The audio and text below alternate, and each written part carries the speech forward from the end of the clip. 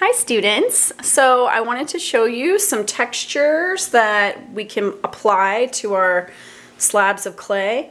Now here I have a really nice soft slab that I threw out using no roller before, and look at this cool bead chain. Okay, so you could do something really interesting like lay a bead chain down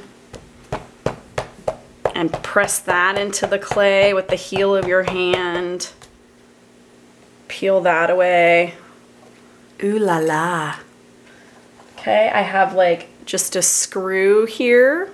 Okay, just a regular wood screw. I could take my wood screw and press this texture into the clay and get these really interesting screw marks, or use the side of it to roll and make these impressed lines.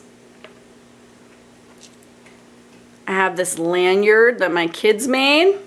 This is kind of neat. When I press this in and I peel it up, it gives almost like a snake pattern.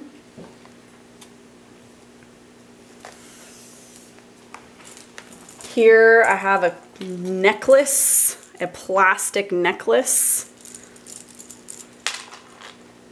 Toys work really well. This one has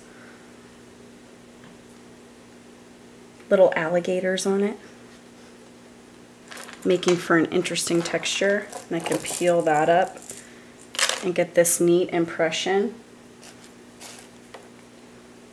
I also have vegetable netting that I have at home for my vegetables. And I could pound this into the clay,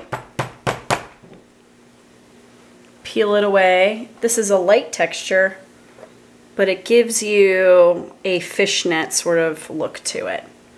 So this is a really kind of simple, basic way for you to press textures into your clay. Oh, and lastly, I have some leaves and some berries here. These are really nice. I could press those in and peel it away, and I get a natural looking. And then if you're going to do some sort of leaf, put the veins of the leaf down, press it into your clay, peel it up, and this is a light texture, but it's really obvious once you look at it closely that you get the leaf impression as well. If any little bits and pieces are left behind, just leave them. They'll fire out in the kiln. Don't concern yourself. Okay, students, this is just some basic textures for you to experiment with at home. Thank you.